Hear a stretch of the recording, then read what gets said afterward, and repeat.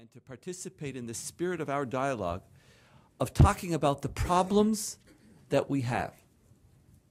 Not saying we don't have those problems, everything is fine, but to talk openly about it and to recognize and to state very clearly, we have something essentially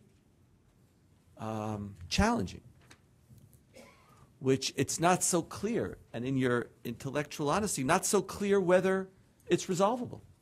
And just to be able to make that statement, I could tell you as part of these trialogues, or the Jews, this is the first stage of a community's healing.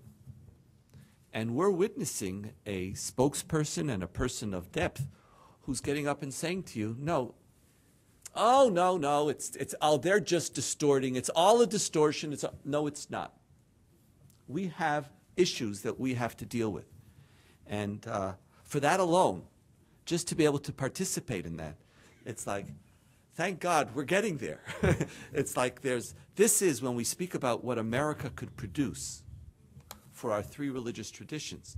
This is the beginning of the next stage of our discussions. So for that, number one, I am very, very grateful. The question I would pose to you would be to juxtapose something that Jim said with the notion of the solution that you spoke about. And I'm posing it as a question, not one truly as a question, now it's a dilemma. I don't know the answer to it. Because we have here two paradigms on how to engage modernity. One is to define tradition as experience, and in so doing, reaffirm new experiences as tradition, no different than the experiences of the past, but where you reaffirm from the beginning that there is a new experience which you find a way to, you see ultimately within your tradition. But you are very much attuned to the fact that there is an innovation going on here. While Vince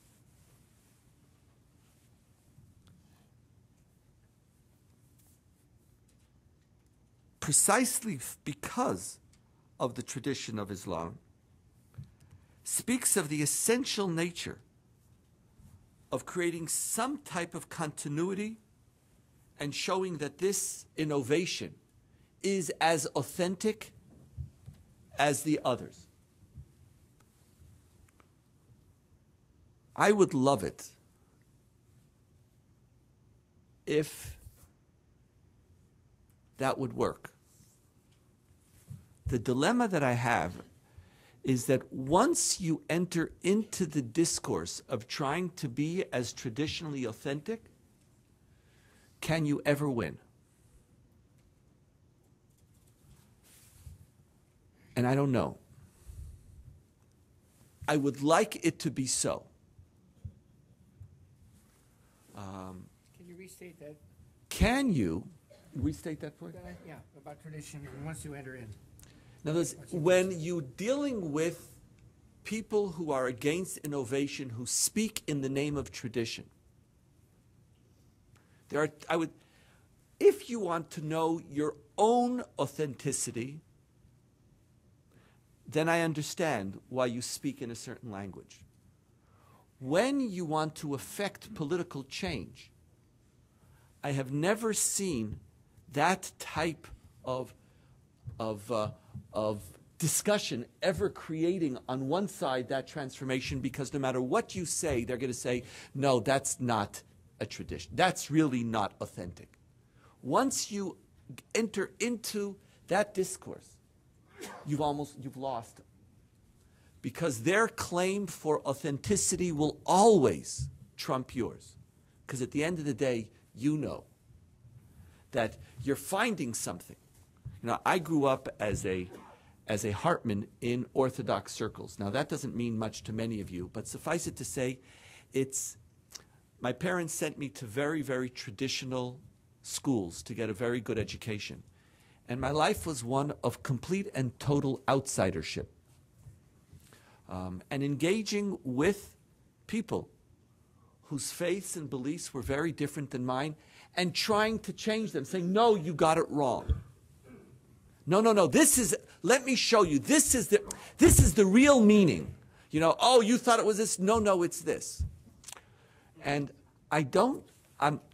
what I have experienced is that transformation comes when a community could make the type of move that Jim spoke about, where you first leap, embrace and validate a certain experience, and then you try for your own religious integrity to find a language which you can use.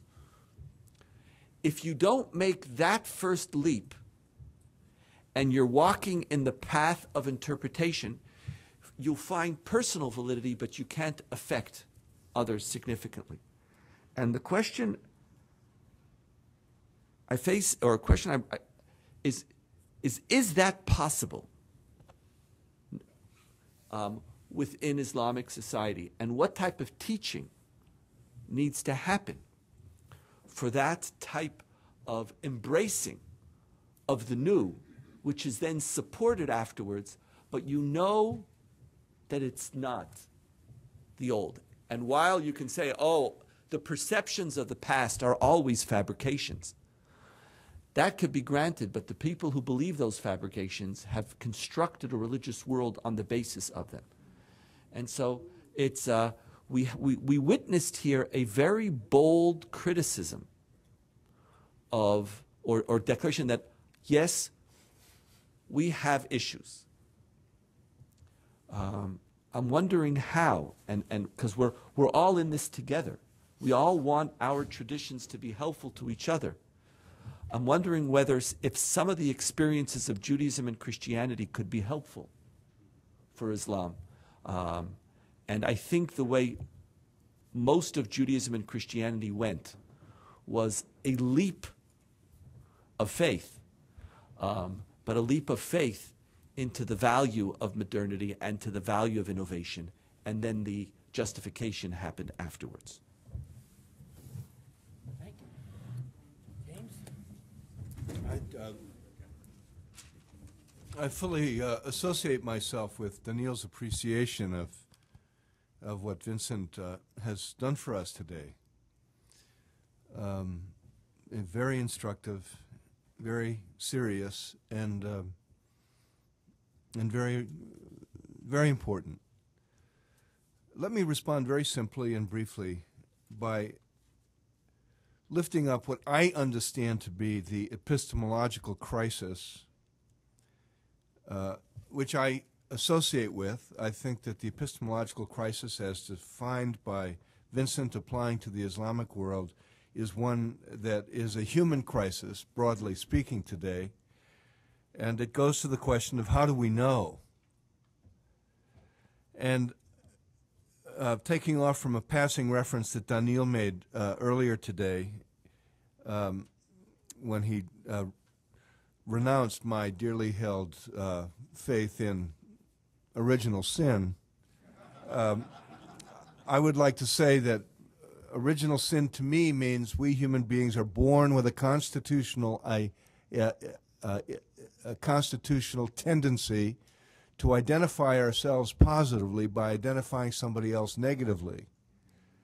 The bifurcated imagination divides reality between oppositions, innovation versus tradition. We just had a very wonderful example of this human impulse. This is not Islam, this is human. Innovation versus tradition, virtue versus wickedness, knowledge versus ignorance. The political philosophy that we've just been instructed in is a grappling with the bipolar structure of the human imagination, leading to Vincent's very apt and bold proposal to us that maybe there is something to the clash of civilizations, not in the trivial caricature way as we have from Huntington, but maybe there is. And of course there is, because what we're talking about is the human condition of being in conflict by definition with ourselves. The human condition is the condition of being broken into polarities. And what is the solution to that? And I'll just close by offering as a non-Muslim my single largest appreciation of the Prophet Muhammad, who I understand to have been a genius appreciator of the oneness of God. When we talk about the three monotheistic traditions, we're not talking about God as one in the sense of a number. There's one God over against those other religions that have many gods. No, this is not a numerical assertion about God. We're not talking about one God. We're talking about oneness of God. The oneness of God. And what is that? What is that? The oneness of God imbued in creation is the contradiction to the human impulse to understand reality as by definition broken. Human beings live in the oneness of God,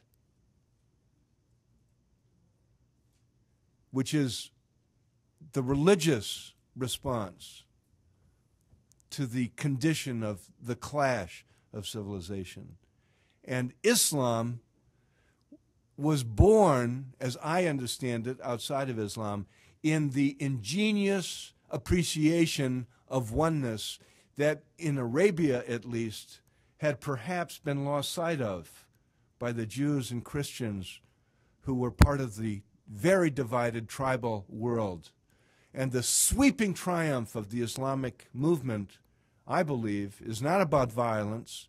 It was about the way in which a whole range of tribal peoples responded to this preaching of the oneness of God as a profoundly relevant answer to the condition of division and conflict that was the definition of their lives. So the no in innovation, well, yes, we should say no to innovation if we regard it as the opposite of tradition. But if we understand in oneness that authentic innovation is a fulfillment of the tradition, then we don't necessarily find ourselves condemned to permanent clash, much less permanent warfare.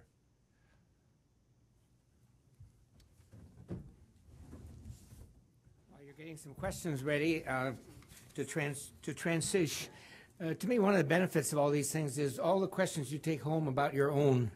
And I have a hunch everybody's doing that. I like to read your faces when these points come along. Some years ago, I did a dialogue in Houston for the Hakeem Olajuwon Foundation. I didn't even know who he was until then, but my grandson said, "You're going and you're going to bring his autograph back." And he brought me a regulation basketball to Jonathan Marty from Hakeem Olajuwon. Very serious foundation, and they got 600 Muslims, limited to that, and 600 Christians, mainly Baptist and Catholic, in this huge ballroom. And a Nova Scotia expert on Islam and Christianity spoke, and then I spoke, and then everybody got their 3x5 cards, and then we had lunchtime, and I'm sitting there with Olajuwon and his brothers, all of whom were over 7 feet. I thought, when are they going to sit down? I was looking up at them there. And I was ready for all the questions, and so was the Muslim, about divorce, polygamy, all these questions that people think. Not one question. And it illustrates what we just heard again, and also in James's response, how hard it is to break through to this basic question. The Christians in the room, I don't think, could understand how the Muslims could have this full sense in the unity of God and one God without a mediator, without a, how does it become incarnate or whatever? And from the other side, the Muslims said, how can you be monotheists and you have three? So I told him about an attempt by a missionary to speak to Japanese about it. And after about an hour of lecturing on 3 and 1, 1 and 3, the one Japanese said, "Ah, I understand you Christians now. You are ruled by a committee." and they tried another one, showed them the symbol of the Father, Son, and the Holy Spirit as a dove. Honorable Father, I understand. Honorable Son, I understand. Honorable dove, bird, I don't understand at all. It is really hard to penetrate, and the thing I take home is in colonial New England, Puritan New England, which had such tremendous influence on later American religion, according to both Perry Miller and Peter Gay, there was no dirtier word than innovation. All you had to do to be in trouble as a preacher in New England was to praise innovation. And I think we see here that this is the kind of struggle that we hear going on in Islam today. Have we questions? Number 1. Yeah, well, we're waiting for questions. Yep, okay. Go ahead. Is this on? Please. All right, there we go. I just want to answer one of the points brought up by Donniel. And Donniel's point, I think, is really important about whether or not we're stuck in an impasse that we can't get out of. And I remember one of the Christian writers who's always influenced me has been the late historian of Christianity, Yaroslav Pelikan, from Yale University, who actually did some lectures on tradition and change a while back. And when he talked about tradition, he says, tradition is not like a standing jump. It's like a running broad jump or change through tradition. He says that all real change that happens in a religion means you go somewhere else by going first through where you've been. And I think it's a very good metaphor to use for what I'm advocating, what I advocated at the end of my talk, in the sense that I'm not sure if we're going to be able to get away with it. I think Donniel's question is an important, very, very important question to bring up. But this is what we're trying to do. That the answer, I think, would have to lie if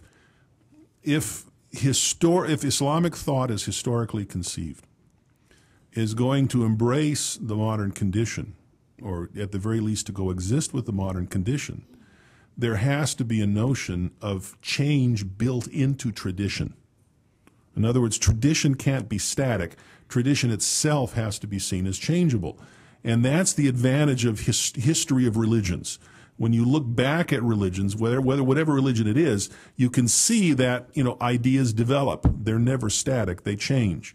And so I think the problem is the notion among people that ideas are static and that change itself is dangerous. I mean, this is, after all, the reason Muslims liked Plato so much, along with many medieval Christians, was because, he could come up with a perfect society where everything was unified. Plato was a wonderful philosopher of unity because, he wanted one society, one people, everything was organic. The society was supposed to be just like the human body. The imagery was all one down the line. And this, of course, was very appealing to Muslims for the very reasons that Marty just mentioned. Our world is not like that anymore. Our world is a pluralistic world, whether we like it or not. And so if we're going to think of unities, we have to think of unities with pluralism built in. Think of galaxies maybe rather than stars. And then if we're thinking of tradition as process, so that if you build if you adapt to new conditions, which, by the way, is part of Islamic law already, but if you adapt to new conditions and you're clear that you're building on resources from the past, then it's development. It's not change. It's not necessarily bid'ah. And then we can be creative without being afraid. Question 1 and question 2. Okay. I'm Jerry Ramsey, and I just recently read a survey that 17% of Americans consider themselves spiritual but not religious. And I found that very interesting. Our particular church deals with that. And so much that was said today seems to lend itself to that sort of thinking. It's very individualistic, and I just wanted to put that out for everyone to think about. Who's up?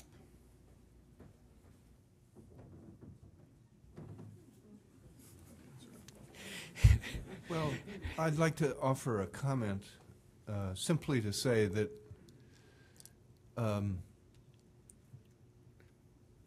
picking up on the crisis theme that Vincent just struck, religion itself is in an epistemological crisis today. And when you hear a statistic like that, it suggests that many, many people who have an innate human need to articulate a relationship with the transcendent or the holy or the other world are finding it impossible to meet that need through traditional institutions of religion. And we need to take that, those of us who are committed to traditional institutions of religion need to take that very seriously. Traditional institutions of religion are failing in their purpose. And we see that especially in the difficulty so many young people have in associating themselves with the traditions of their families. I don't believe myself that over the long haul it's possible to be spiritual without being religious, if by religion we mean organic, communal, organized institutions of human beings who exist together for a common purpose to hand on something of the past to the future. That's what religious institutions do. And because they are made up of human beings, they always do it badly. But that's because they're made up of human beings. Myself, I feel that's why it's so urgent as a Catholic to insist upon the ongoing renewal and reform of Roman Catholicism, because this tradition can be lost. And that it's up to other people in other traditions to confront this crisis. But that's what a statistic like that suggests to me. Yeah, I mean, Billy Ray Cyrus wrote a song called Achy Breaky Heart. I guess he could write a new one called Loosey Goosey Faith. If I understand that's what you're concerned about, and I completely agree with you about that. It's, the 17% of people who say we're spiritual but we're not religious includes some of the people that I know. In fact, some people in my own family. I won't name names. But that's... I don't know. It's nothing really. I mean, it's like a Mormon friend of mine in Arizona once called a church called the Church of All Christian Faiths, the Church of No Christian Faith, because I mean you do have to draw boundaries, and your ritual and your practice is extremely important. Despite what I say when I give lectures, I'm very traditional when it comes to worship and those aspects of religion. I mean, Islamic law divides itself into something that's all ritual and worship, and then there's something that has to do with interpersonal behavior. And for me, I do my best to try to acknowledge the value of the laws of ritual and worship. They're very, very important. One of the reasons, despite my long involvement with Sufism, one of the reasons why I'm very critical of New Age Sufis is that New Age Sufis are like sort of the 17% of Sufis who are like those. I mean, what makes them New Age is none of them want discipline. And any spiritual path requires discipline. You can't get anywhere without it. And otherwise you're just, it's a vanity. I mean, you're just playing around. And so I don't think any of us are advocating that, and I hope it's not understood that way. Please, over here, and then we have three here, or two more. This is working. Dr. Cornell, how do you explain in countries that have an Islamic government, in other words, are governed by Islamic law, they do not afford other religions such as Christianity the freedom to practice their faith, the way Muslims are allowed to practice their faith in America? My wife wanted to mail a Bible to a person in Saudi Arabia and was told, do not. If I am caught, I could possibly be imprisoned. Well, I mean, you're talking about a reality that's a historical reality of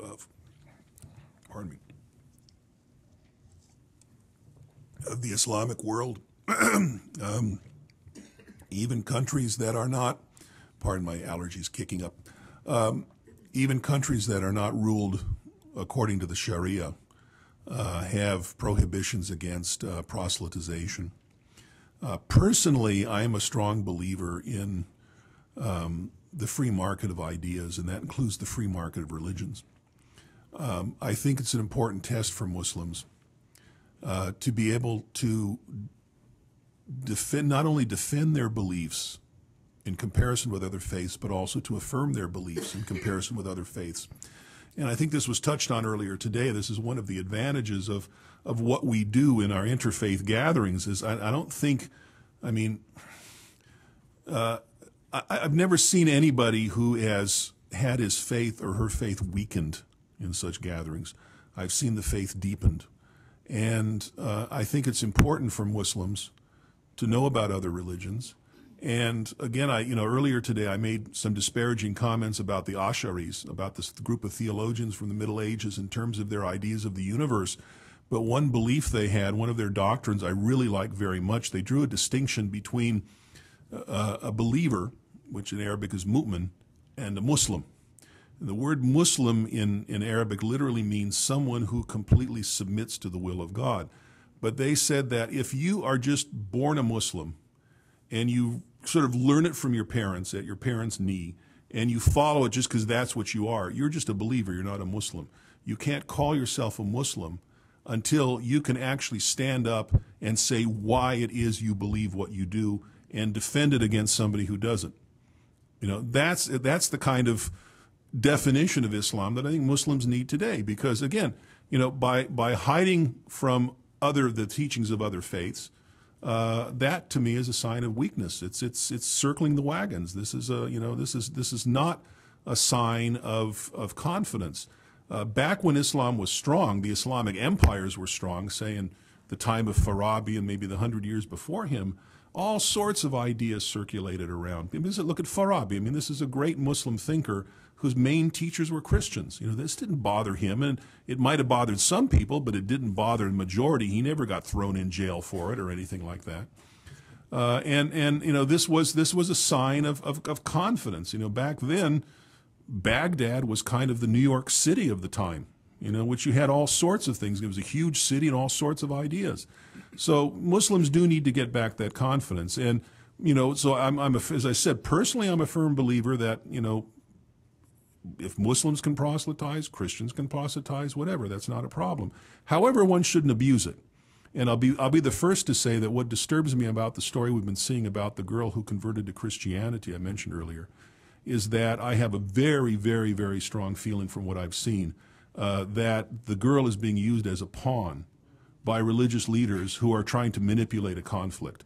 That's something I'm very much against. So, you know, sure, bring the word, make it be known, but with respect. Okay, we have 3 more here, or maybe 4, please. Well, in regard to affecting political change, which was mentioned, many of us would really wish for a breakthrough, for peace, negotiations in the Middle East. Could you talk about our Western concepts of democracy and ethnocracies in regard to countries in the Middle East like Israel, Iran, and so on? Thanks. Okay.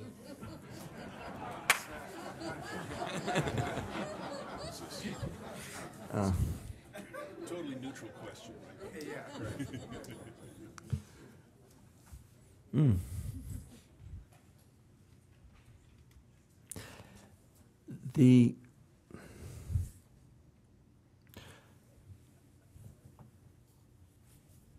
We have to find ways in which we translate our hope for peace,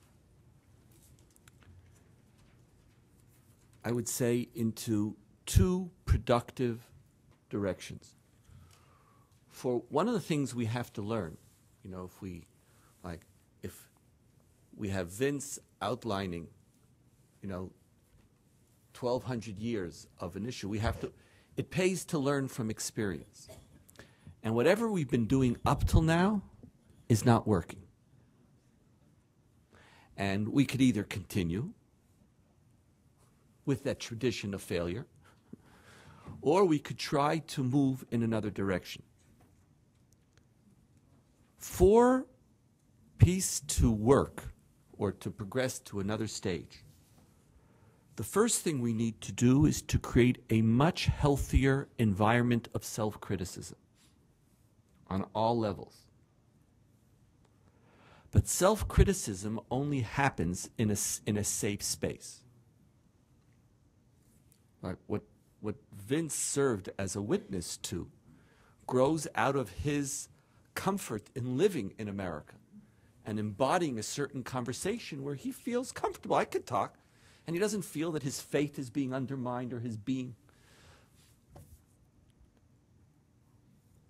When it is the criticism of the outsider to each other, it backfires all the time. And every single and then we get stuck in our, at best, moral mediocrity, and at worst, into circular arguments justifying evil. Precisely out of defending ourselves for some public image. So our aspiration, how do we create or remove a certain amount of blame language, even if we feel blame towards each other, knowing that it's just simply not constructive, and that it's not about blame, it's about each society creating for itself a higher standard which it believes it must live by, regardless of whether the world or others affirm that. In other words, that's one stage tremendously missing in Middle Eastern discourse. And our attempts of discussing peace very often lead to the blame of one. Oh, you love Israel. Why? Because you blame them. Oh, well, you're my friend. Come sit next to me. Now, do I agree with your blame? Does it serve me in any way? Does my country become a better country because you were blaming them? And I'm speaking just as a Jew, and I'm sure the same argument could go to the other side. That's one stage that we need to look at. And how do we create that environment? I would say to you that the United Nations couldn't be more destructive on this level, and people of good intent are seeding a very, very bad environment. That's one thing that needs to change. The second thing is that we need to have or to recognize that our yearning for peace is not the same as a policy for peace. And what it will mean to create a new reality might be on a very different time frame, for example, than an American political system. And we have to be very careful not to use a reality which has caused so much pain to sell a solution under a time frame that I need for other reasons, have nothing to do with what is realistic about this environment. For when you do so, you might get away with some progress in the short term. But someone who lives in Jerusalem, I and my children, similar to Palestinians and their children, are going to end up having to pay the price over and over again of, oh, why can't you just? And it just seems that we can't. And so we might need much more long-term, much more incremental, much more careful, much more support and recognition of the problems than the patience level the world seems to have. And the impatience of the world hasn't created any progress. That should be something that we should remember. And if it is progress that we want, I do believe that there's some very serious things that we can do, but it might be on a different time frame. Thank you very much. We have... Yeah, Can I answer the question also? Excuse me. Yeah. I'd just like to say Iran is not an ethnocracy. It's a very ideological state. It may have a president who's the world's best example of the self-hating Jew, from what we've been finding recently. Apparently there's considerable information that's relatively solid that he has his family has a Jewish background. But if you want to find the true ethnocracy in the Muslim world, your country is Malaysia. Malaysia outside of Israel is the only country of which I'm aware where religion and ethnicity are exactly the same. You cannot be a Malay without being a Muslim, and you cannot be a Muslim in Malaysia without being a Malay. And it's something that that Anwar Ibrahim, this was the former vice prime minister who was falsely accused of being gay and thrown in jail. He's hopefully, I know him a little bit. I really hope he becomes prime minister, because that's one of the things he's trying to change. And he's using Islamic teachings and ideology to get rid of that sort of ethnocracy that you're talking about. It becomes a real problem because, for example, Malaysia has indigenous Christians, from the area around Malacca that go back about 400 years. They're as Malay as the Muslims, and yet they're in a sort of strange category because they're not Muslim, they're not really Malay. When I was back there in the 1980s and 1990s, there was a big fear about mass conversions of Chinese because the economy is still dominated by Chinese in Malaysia.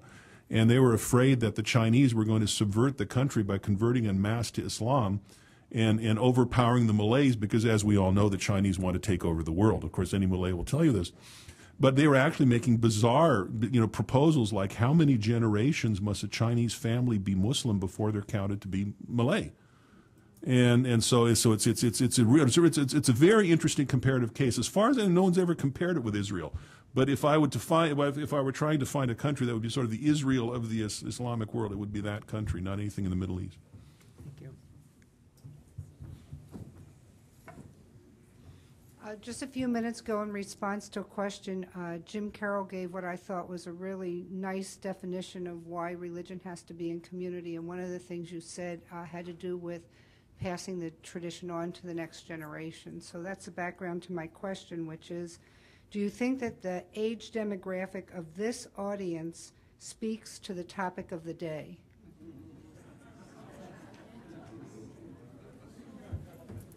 Can I put in a plug while they're doing this? I don't know how many of you have heard of Ibu Patel and the Interfaith Youth Corps, C-O-R-E. This Ibu, E-B-O-P-A-T-E-L. He's often on Bill Moyers type things and so on. And he organized, he sensed this, and he organized, you have to be under 30 to be in it. There are chapters all over the nation now, large chapters, growing fast. You have to be under 30, and you have to be active in your own faith. My wife and I spent a day with our staff, and I asked them all, when people criticize you, they were all the way from Unitarian to Evangelical were there. When you get criticized, what do you get criticized for? They all assume we'll be wishy-washy and you have to give up everything. In Ibu Patel's world, you have to know your own. A typical Saturday morning, you'll discuss what your faith has to say about the family or how you read texts, and in the afternoon they work together. And I think the way that's caught on is a tremendous sign of the future, but I like very much the point of it. Well, I just have to say that, I see some students there, I'm happy to see it, but since I was talking about somebody who was taking from Plato, Plato said the greatest wisdom in terms of age is between the ages of 45 and 55. So I think we can congratulate ourselves for being very wise here.